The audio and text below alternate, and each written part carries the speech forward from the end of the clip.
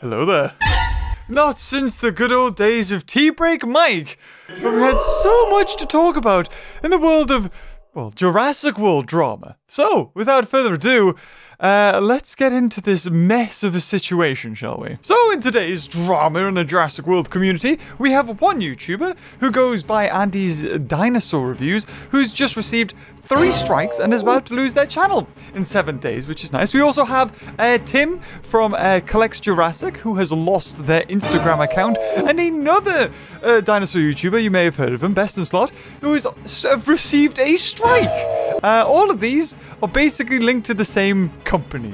Actually, I don't even know why I have this on. Let's take that off. So this all started on the 5th of February, where Tim from Collects Jurassic posted this to Twitter, which said that they just got a message from Instagram saying your account has been disabled and you are no longer permitted to use Instagram. Your account has been reported multiple times for violating someone else's rights.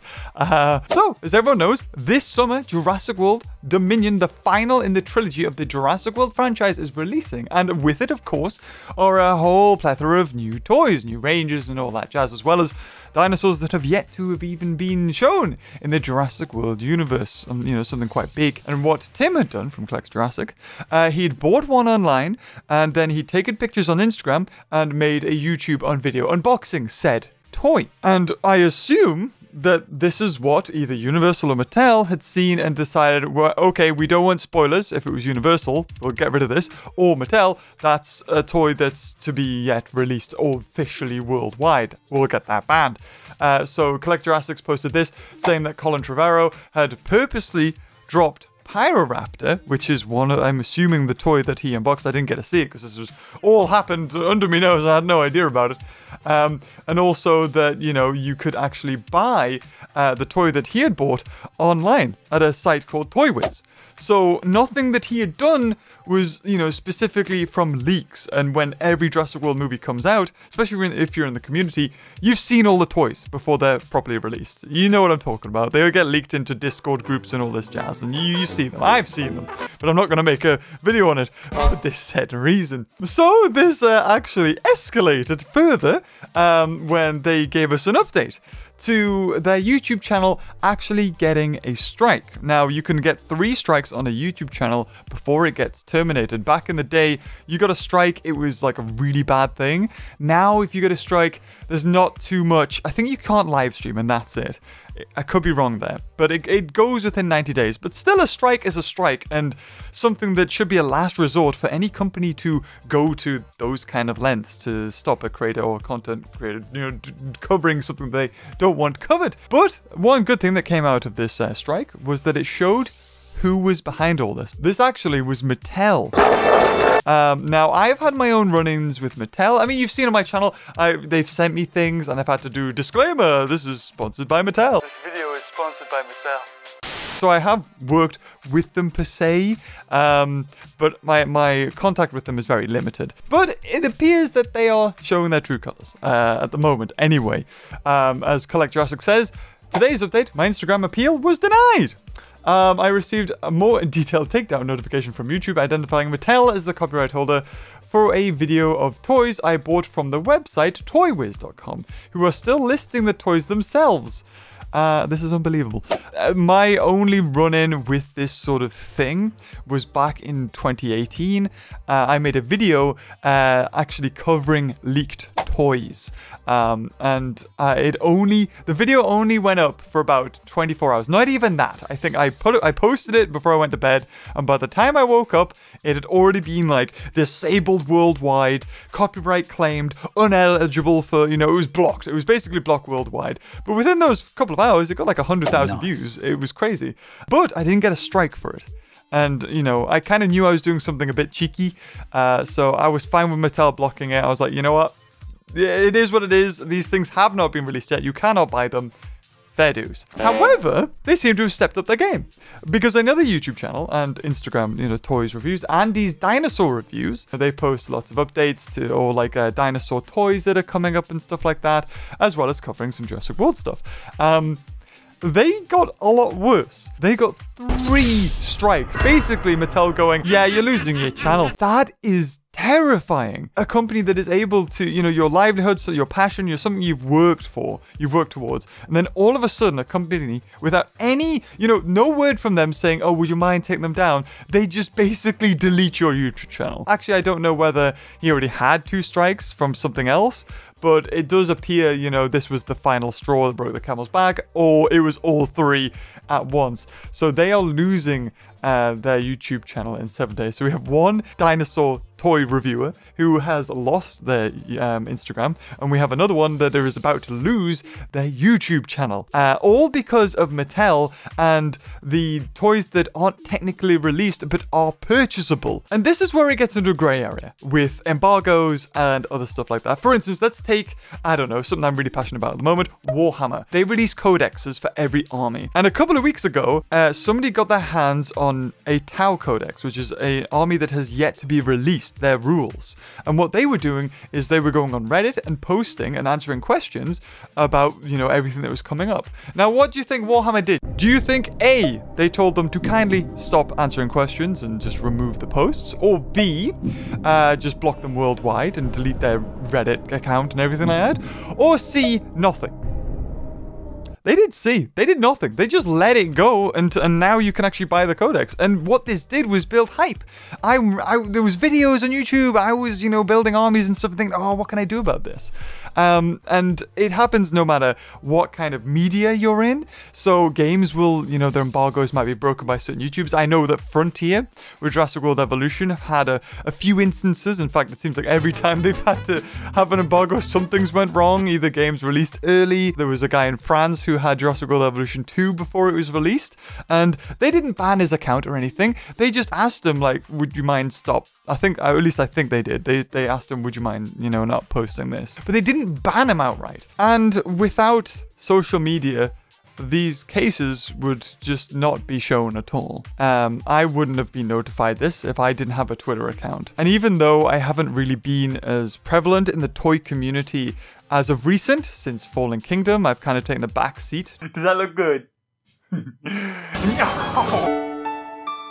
But it's up to us to stop this stuff from being abused, because YouTube gives companies so many ways in which to punish creators. It doesn't seem fair. And the only thing that we have is to be able to band together and say, no, actually, this isn't right. And without making a big fuss, nothing would be changed. And I know that if I was, you know, still making toy reviews, I would be in exactly the same boat, especially if I was able to purchase this. I remember what it was like in 2015 when the toys were released, you know, trying to get my hands on them as quickly as possible and to make a video on them as quickly as possible. I know what the grind's like, and I know exactly what was going through Tim's head when he was seeing them able to be purchased. It's like, well, it's able to be purchased. That's not my fault. I'm a consumer. I will buy them. I will review them. You know, the first one to get the video up gets the views and all that jazz. And yet, to be punished for that? That is ridiculous. And like I said, if, you know, I'd started my YouTube channel, you know, a year ago or so, and, you know, this was my first Jurassic, you know, the final one, and I was wanting to, you know, grow and expand, I would have done exactly the same. And I would probably be in the same boat. I hopefully wouldn't have got 3 freaking copyright strikes or had my Instagram banned, basically, because it says that he's not able to use Instagram anymore. So I don't know whether IP banned him or anything like that, or device banned him. I don't know exactly how it works, but that is really over the top. And not only have we had those 2, you know, YouTube, Instagram influencers banned, but actually, Bessenslot has received a strike as well. He went on to Twitter to say that he had also received a strike from Mattel. Now, going off my previous experience, having that video in 2018 claimed and blocked worldwide, I was curious as whether maybe he was over-dramatizing it and saying that it was a strike when actually it was just a claim, which basically does nothing. They just take the money. So I asked him to clear it up, and no, it actually was a strike. Like, the 1 out of 3, you get 3, you lose your account. That they did, it's just ludicrous. Now, I did watch Best in Slot's video, and in it he covered upcoming toys. It was interesting because I was wondering whether it was actually going to be Universal that was doing this, because I know what Best in Slot covered. It wasn't a major spoiler, it was just something that was in Jurassic World Dominion that would be a surprise to people. Before Jurassic World Fallen Kingdom came out, I made a video saying something like, don't watch this, I've figured out the ending to Fallen Kingdom, or this could be potential spoilers for the ending of Fallen Kingdom. What's interesting about it is that it was the ending to Fallen Kingdom. Lego said you can pull a little thing and the top of the roof of the Lockwood Manor falls through and Indoraptor falls down. And what is at the bottom of that Lego set? That's right, the Triceratops skeleton. Now, me publishing that video, Universal had the chance to take it down. A really big mouth in the Jurassic World community had figured out the ending to your film that you had worked years on.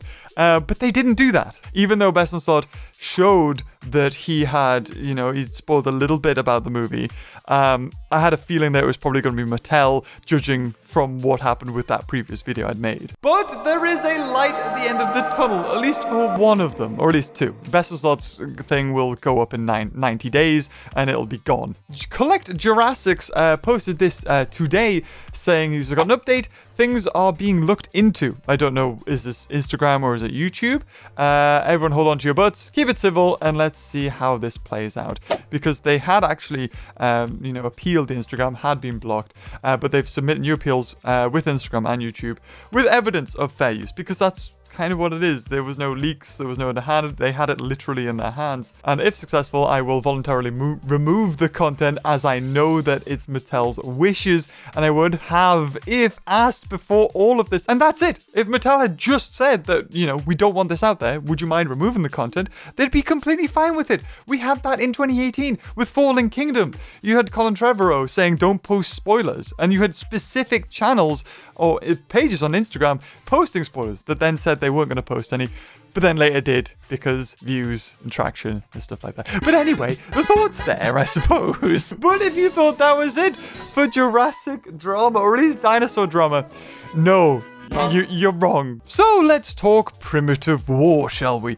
This is a novel kind of based, I think, during the Vietnam War, which has soldiers, you know, in the forests, but instead of, you know, guerrilla warfare and fighting actual humans, they're actually coming up against dinosaurs. And it's more of a gruesome, you know, rated 18 kind of look at what a dinosaur, you know, battle could look like between humans and dinosaurs, you know, being gory and all the lovely jubbliness that comes with that. And Connor made a video on it, showcasing, I think, the first chapter or something of the graphic novel to be then produced at Indiegogo, because it needs funding. A couple of days ago, before this Mattel thing went off, he retweeted something that Primitive War had said, you know, saying, thanking Best in Slot for covering it.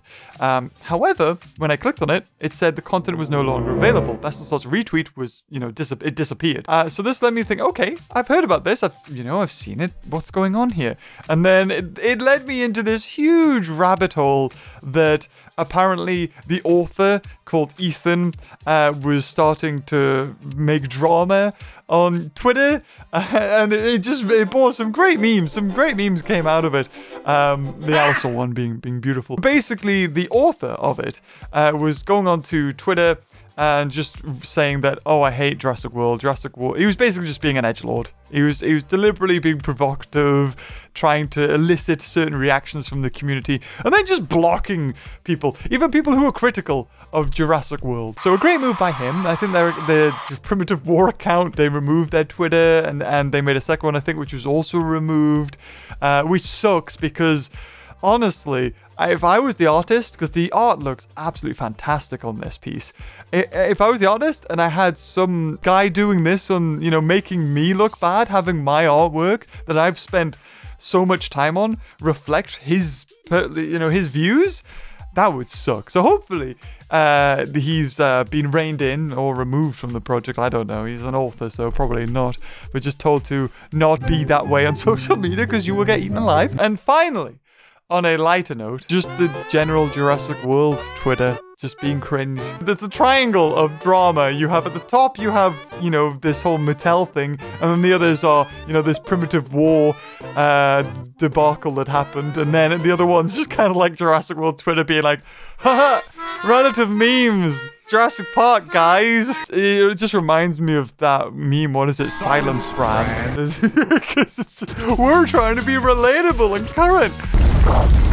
So this has been a longer video than I anticipated to make, but it's definitely something that, I don't know, I just couldn't pass up the opportunity. It's just, there's just so much going, so much that needs talking about. If anything, if I can bring to light the situation that Mattel has done, and especially showing what they've done in the past, which wasn't as bad, and now all of a sudden, they've stepped it up tenfold and are now deleting basically people's YouTubes and Instagrams, you know, their passion. None of this was done with malicious intent. Some of the worst things imaginable were done with the best intentions. I know, quote and Dropbox for yada yada yada. There was no malice, there was no ill intent. It was just, you know, people who love the franchise, want to support it, showing their enthusiasm for it. And then Mattel, bam, whacks the nail that sticks out, gets hammered down apparently. Even though it wasn't anything to do with it. But anyway, I'm going to end the video here before it goes on for too much longer, because I don't want to take up too much of your time. I've got stuff to get back to, but it needs to be addressed. And I think with having the community that is there, I want to be able to broadcast this wider and maybe get some movement done. That communication. That's it. Communication. And if I can help, you know, project that message, that's what I want to do. Anyway, guys, I'm going to leave it there. And until next time, I'll see you in another video. Oh, bye-bye.